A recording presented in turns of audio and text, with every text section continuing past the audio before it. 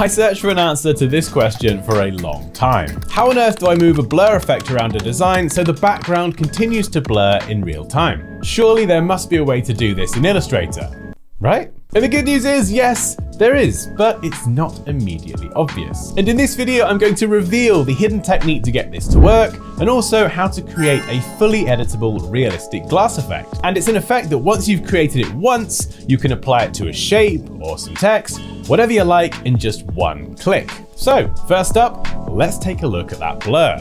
So I've created my new document 3840 by 2160, and now I'm going to place an image. And you could do this with any image, but just make sure to uncheck the link box and then click place.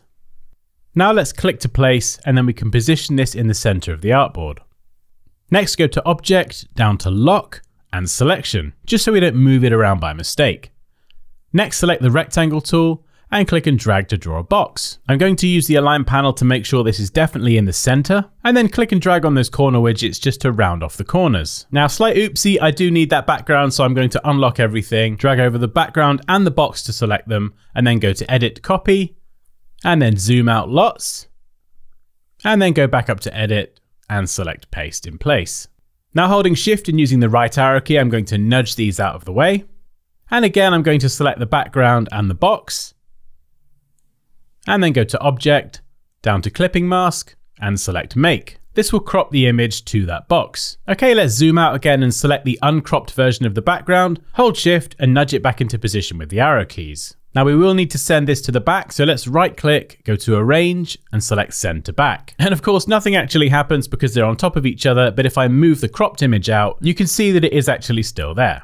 Next, I'm going to double click on that clipping group to go inside, and once inside I can drag around to adjust the crop. Now we don't actually need to do that, but it is useful to know.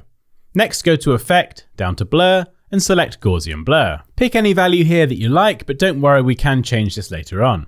Click OK once you're happy, and then double click anywhere around the edge to exit the clipping group. And whilst we've created a lovely blur, you can see the problem: if I move it, the crop moves as well. And this ain't no good. No, it is not. So how do we move the blur effect around with the frame? So let's switch over to the Layers panel and expand down Layer 1, and you can see we have our clip group there. Now let's go ahead and expand the clip group down, and we can see what's inside. We have the box on top, and we have the image. Now my panel is a bit squished, but if you make it bigger, you can see the layer names. And what I need to do is select the rectangle layer and click that dot alongside. This indicates that this sublayer is now selected, and I can now hover my mouse over the edge of the shape, whether it's to move it, rotate it, or resize it. But do not click and select on the main body of the shape, because it will take the crop along with it, and we don't want that. If you do that by mistake, just select this dot again, make sure you click on the frame, and now when you move it around, that blur moves around with you in real time. And as I mentioned, you can also rotate and resize the rectangle, and the blur will update as you do it. And you can also adjust the corner radius as well, so basically anything that affects the properties of the rectangle, the blur effect will update along with it.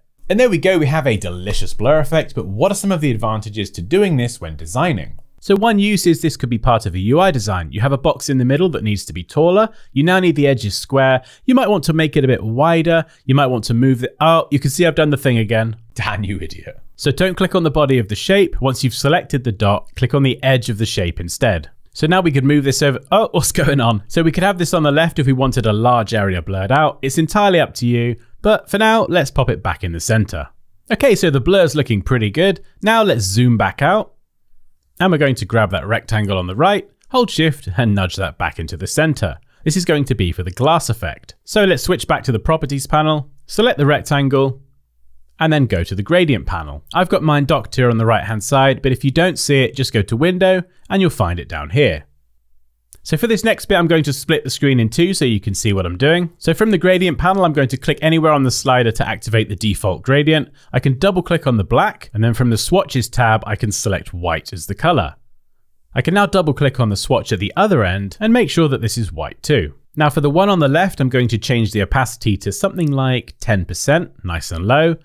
And then the one on the right, I'm going to change this to, let's go for 50. So we get this gradual transparency. Now from this box here, we can also adjust the angle of the gradient, so we can have it going from left to right, from top to bottom. I'm going to go for about 40 degrees. Now if you do make the mistake of adding another swatch, simply drag it off the slider to remove it. And if I drag this swatch over, you can see the gradient now sits more in that top right corner. So play around with the location of the swatches until you get something you're happy with. And for the next step, we need to select the stroke, which is basically the shape's outline. And if we click on the gradient slider, it remembers that previous gradient. And I can now change the opacity on both swatches to something a little bit higher, just so those edges stand out more. And again, I'm going to put in the same 40-degree angle because the light's coming from the top right. Now let's thicken up that stroke weight. Now that's probably a bit much, but you can see we have this double stroke effect going on. If you want that, great, but we don't, so let's change where we align the stroke. So to get around that double stroke issue, let's align this to the outside. Now it's still way too thick, so let's reduce that stroke weight down a bit. And this effect tends to work best when it's really thin and really subtle.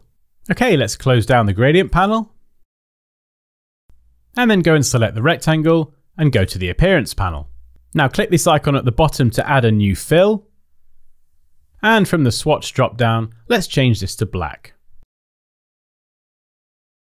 Now from the effects icon, let's go down to artistic and select film grain. This brings up a separate window where you've got a few sliders to customize the grain effect, but for now let's just crank all of these to the maximum so we get a nice grain with plenty of contrast. Now go to the opacity menu and change the blending mode to something like overlay or soft light. Now you can see this grain effect, it's pretty intense, so let's dial that back a bit by again going to the opacity box and typing in a lower value. I think I'll go for somewhere around 14. That looks pretty good, nice and subtle. But you can see there is a bit of a problem. We appear to have lost our stroke. So let's select this again, and from the appearance panel, I'm going to drag the stroke to the top of the layer stack. I mean, they're not actually layers, but they work in the same way. And actually, I made the mistake of adjusting the main opacity for the whole shape. So let's crank that up, because every effect actually has its own opacity in the appearance panel. So if I change the opacity from here instead, this will only change the opacity for the film grain effect. So now the effect is added correctly, and the stroke is still visible. Yeah, looking pretty good. Now remember, we have two elements to this design. We have the blur effect and we now have the glass effect. So let's just drag that out to make sure it's selected and then go up to Window and down to Graphic Styles. This brings up a separate panel and we can now drag the glass object into the panel, and this is now saved so we can reuse it anytime. So if I just quickly create a shape, we simply have to go ahead and click on that glass style, and there we go, those same properties are instantly applied. So you'll never have to create glass ever again. Okay, let's get rid of those. So we've just spent the last few minutes setting everything up, but how do we change the image without having to recreate everything from scratch? Because we do not want to do that. So for this step, go up to Window and down to Links. As you might imagine, this will open the Links panel, and this lists all images in the document. So let's select one and relink it. I'm going to change this to a different image.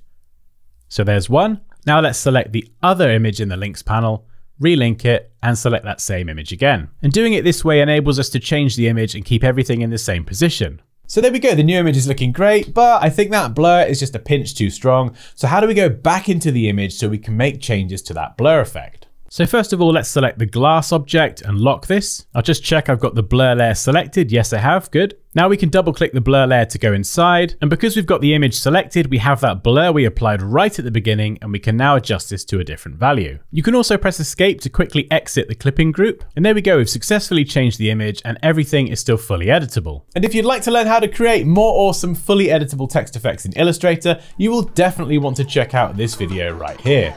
See ya.